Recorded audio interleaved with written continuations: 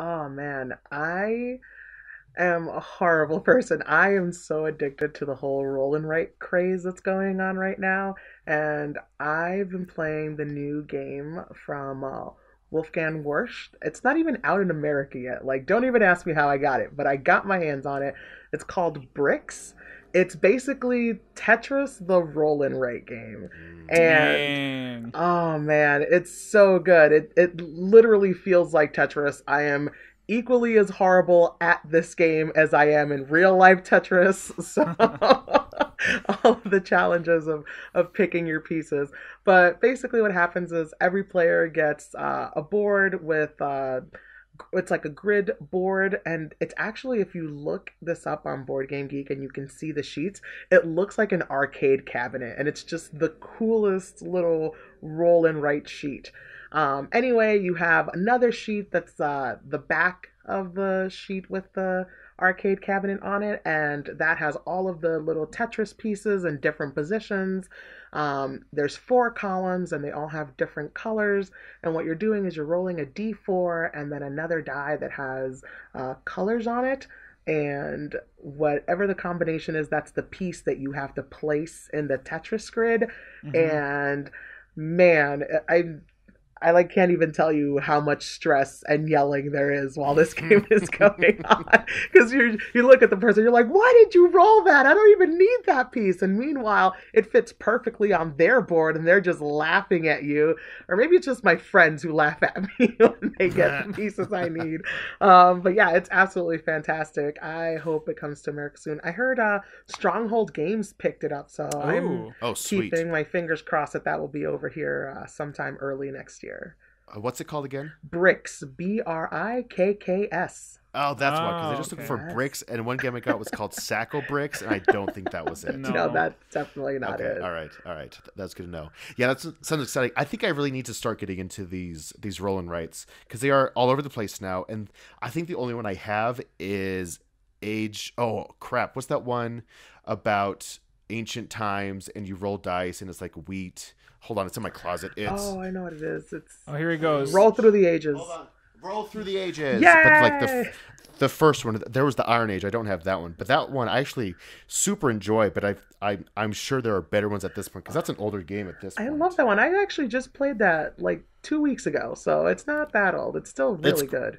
it's great. I love it, and I Yeah. think I'm sure I have others. If I think about a roll and write, I don't Do you know. have Saint Malo is my oldest roll and write game, I've and never that even one. heard of that one. Oh man, it's so good. I call it my bedroom game because literally you use the box to roll the dice in it, and the game comes with whiteboards and dry erase markers. So like right Oh, out of the that's cool. box, it's like all set to go. And like you have this city that you're drawing, and you have to like fight off pirates. Like it's really exciting, and you can usually get it on Amazon super cheap. Like it's out of print for everyone else. No one else can get it, but apparently Amazon has a secret stack of them That's somewhere so in their weird. warehouse. Roland Rice this year, I think Deepwater Games with Welcome to was like that hot Roland Wright that now it's Oh, like I feel like it's just been a really up and coming mechanism in games we've been seeing recently. mhm. Welcome to Dino World, I know recently hit Kickstarter, which is supposed to be a good Roland Wright too. I have So Welcome to Dino World. They were you doing. you I have so you are everything. the Roland Wright queen over here. No, Wow. they were doing playtest samples on Facebook. They were asking for playtesters, and I volunteered my time, and That's funny. I got That's a awesome. free copy. Basically, I printed out a copy, I laminated it, and now I have a copy. But please support on Kickstarter. Don't be a Absolutely. gay. Well, dude, laminators are like the unsung heroes of the board game Oh community, I think. man, man, if Would we you Okay, I ever? was about to do this. I mean, early on in my board game career, I was getting made fun of for sleeving my cards because most people I played with were not board gamers. I would force board games onto all my friends, right? Mhm. So I'd have these sleeves over my cards, and then they would make fun of me, understandably, because that's kind of weird from their perspective. But then I was talking about laminating like the player sheets in Twilight Imperium or something like that, and then they wouldn't stop making fun of me, and I cried a little bit. So I'm just kidding. I end. didn't cry, guys. Jeez Louise. I was dead serious. I have no idea. The only time I've cried lately is that there was a Scrubs episode that I watched, and there's an Adam Sandler special on Netflix right now that also made me cry. Oh, we already talked about that. We talked about that. Yeah. About your crying episode. Oh, I'm a man, dang it. I have no emotion. Anyway, that sounds fun. I'm excited to play that. I do want to get more into these.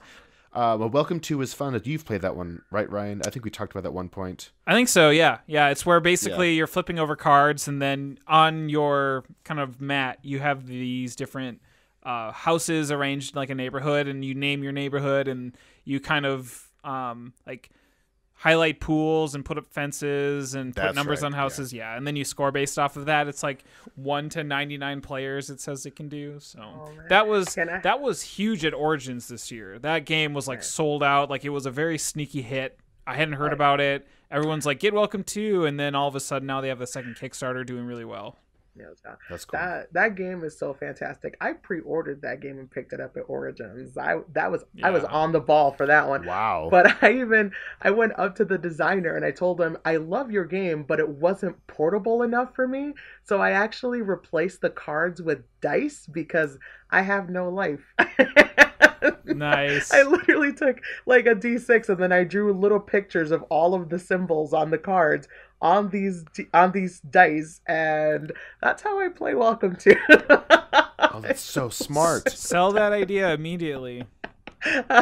They were like, that's really creative, but we can control the variables better with the cards. And I'm like, sure, variables. Whatever. This is hard mode. I only play in expert mode. It's just when it's them wanting to sound like designers, like they know what they're doing. We have to control the variables. Just kidding. I'm sure they're great. Sweet. So that's cool. Brikks by Wolfgang Warsch. Not yet released in US of A. No.